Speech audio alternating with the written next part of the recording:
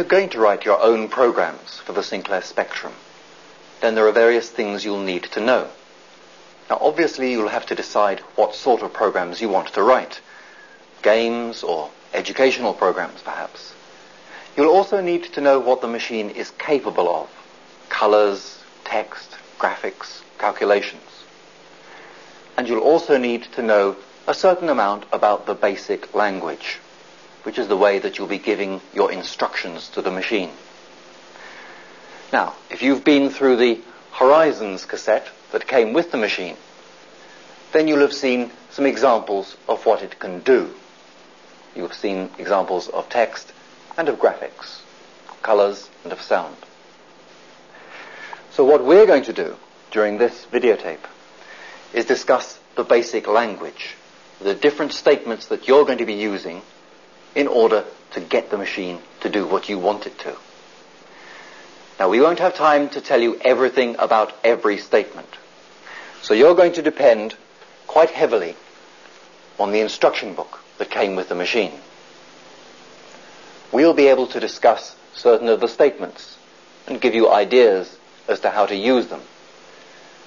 But we'll always rely on you to go back to the manual to check out the details and learn those statements thoroughly.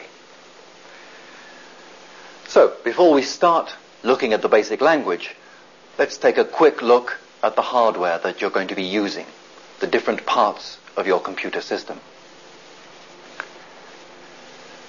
Now, you'll spend most of your time looking at the screen, and so we should look at the different parts that there are in front of you.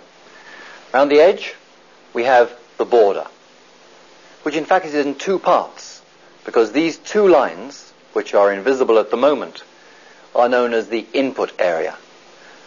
And any information that you type into the computer will go in and appear on the screen in this position.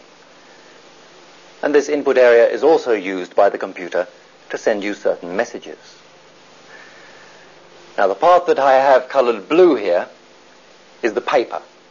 That's the main part of the screen for displaying information. And on the paper, the information that is displayed in ink. So when we talk about the color of the paper, or the color of the border, or the color of the ink, we're always talking about these parts of the information on the screen.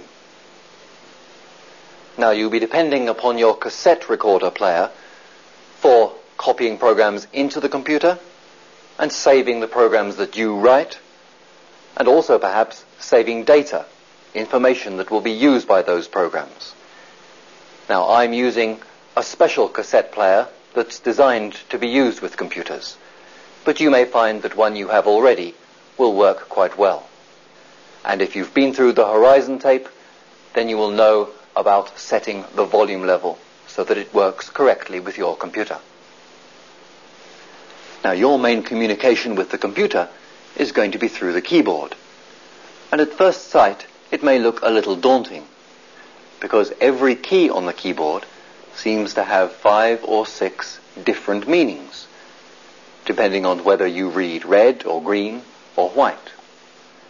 But it's really quite straightforward as long as you approach it carefully.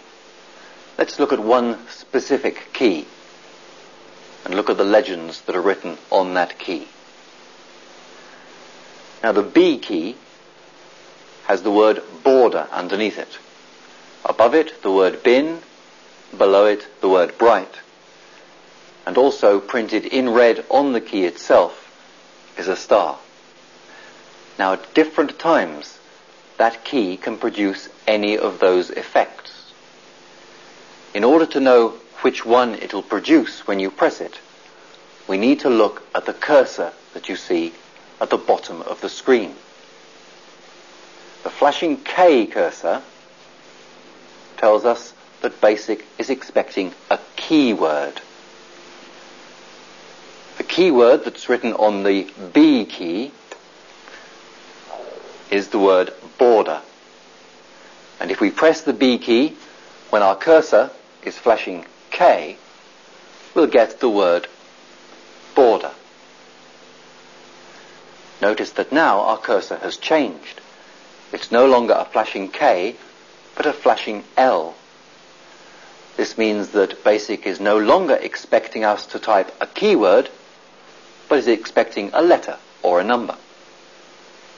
If we press the B key again, we get a small b. We get the letter that is printed on the key.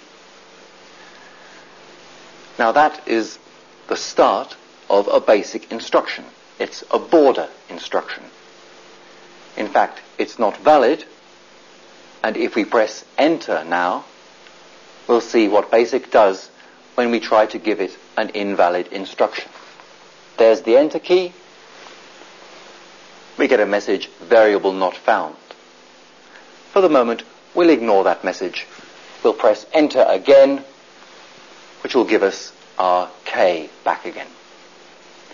Well, let's put in a valid border instruction and see how it works. Pressing B again gives us border, and this time we're going to follow it with a number, because you'll see that the numbers at the top of the keyboard have colors written above them. Let's try a green border. Green is above the 4 key, so if we say border 4 and then press enter again, we have an immediate result. The border has gone green. If we didn't like green, we could use another border instruction, border white or 7. Pressing enter immediately returns us to our white border.